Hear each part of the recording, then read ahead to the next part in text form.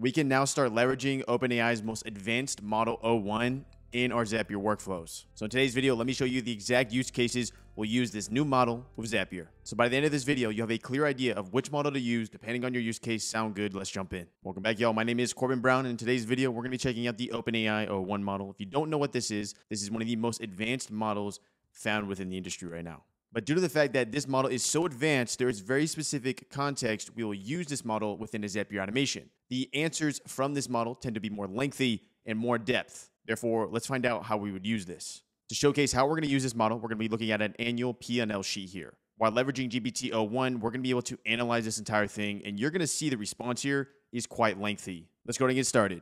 Come up here to Create, Zap. Right now, I have this example P&L sheet within my Google Drive. Let's first go ahead and rename this Zap. We're going to rename it O1 Analyze Data. Analyze Data.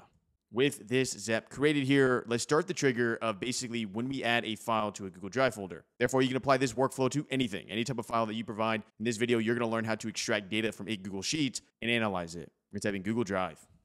With Google Drive selected here, we're going to do the event of new file and folder. We're going to select our account, hit continue. Then go ahead and select the relevant folder that you'll drag your data to. So for me, it's going to be test data. With test data selected, which is my folder name here, I hit continue and then test this trigger. This trigger test is going to pull the relevant file that I currently have within this folder, which is this. So from here, I'm going to hit continue with selected record. Now that we know where to get our data and find our file, we need to extract that data. In order to do so, we're going to do Google Sheet. Select. With Google Sheet selected here, we're going to do an event of get many spreadsheet rows. Click. Choose your account. Now, when it comes to the spreadsheet we choose here, choose custom. This will make sure that the spreadsheet we choose comes from that new file and folder action. Hit that little plus, and then we're going to scroll down here, and your relevant ID that we're going to put in here is we're going to scroll down here. It's going to be ID right here. Click. This is going to reference our specific spreadsheet that we added to that Google Drive folder. Worksheet will be the worksheet we want to analyze. So for me, it's going to be sample. The columns is going to be the columns that we grab. So it's going to be A through Z. And then the row count, since we are dealing with a spreadsheet here, if I scroll all the way down, that's around 45.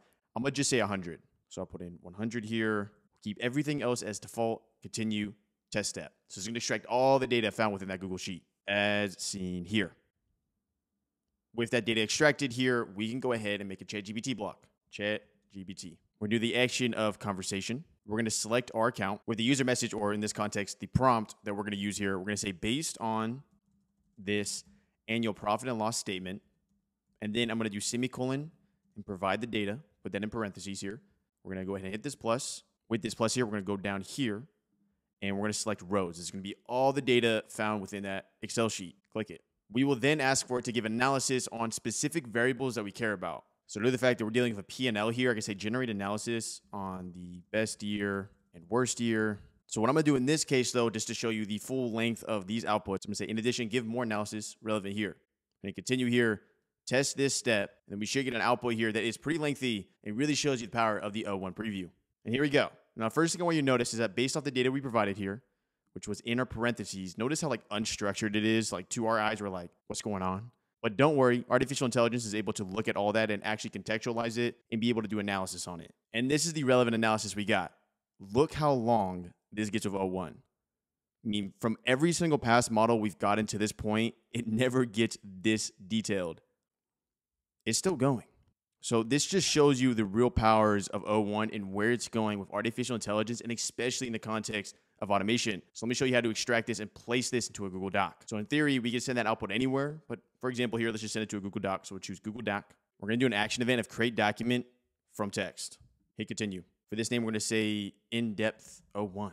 This is going to be the actual document name that's generated here. We'll give the document content. Hit this plus. Is going to be the reply from ChatGPT here. So come down here to reply. And then from here, we can choose our relevant folder. So I'll go ahead and send this back into my test data folder here. I'm going to continue and test this step. And guess what? This automation is in the description down below. So you can try it yourself, check it out, see if you like it. Boom. There we go. We got the entire ChatGPT output pushed to a Google Doc that we can reference, extract, and do more work on. This is just one small use case that you could leverage O1 Preview in. I want you to use O1 Preview and want you to think of it as this is the best model we've gotten when it comes to extremely long outputs. How else can this be used? I think another fun example here is creating video scripts for AI video software, such as Cynthia. Leveraging Zapier, Cynthia, and O1, we could create an entire video that is automatically done through artificial intelligence and have an in-depth script about it. Therefore, use O1 Preview for long copy, long writing. Use the other models in the context of shorter copy, e.g. a small email. That just about does it. This Zapier automation is in the description down below. Make sure to like it. It's completely free. Make sure to subscribe as we do more automations and showing you how to leverage artificial intelligence within your workflows. Does that sound good? I'll see you in the next video.